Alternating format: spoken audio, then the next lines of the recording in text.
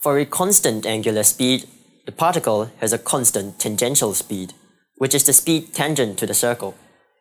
The relationship between tangential speed and angular speed would be v equals to r omega, where v is the tangential speed, r is the radius of the circle, and omega the angular speed.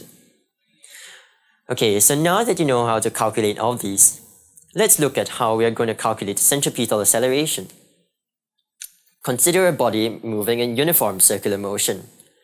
Remember how we said that velocity is a vector quantity? Well, let's consider a small arc of the object's displacement and look at the initial and final velocity vectors.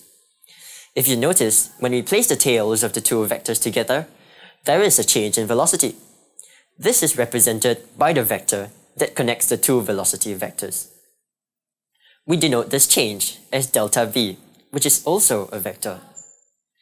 Notice how delta v points toward the center of the circle, and by manipulation of the sine rule, delta v over sine theta equals to v over sine pi over 2 minus theta over 2.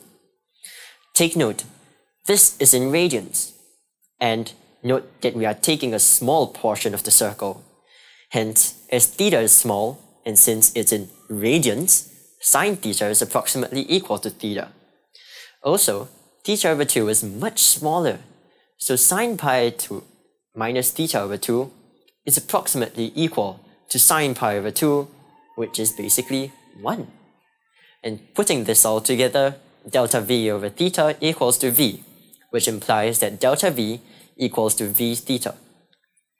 As acceleration is the rate of change of velocity, which is dv dt, and in this case, delta v delta t equals to v theta over delta t.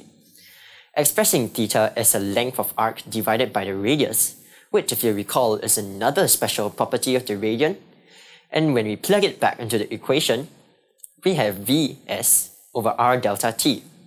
And since s over r is the velocity, we get the centripetal acceleration to be v squared over r.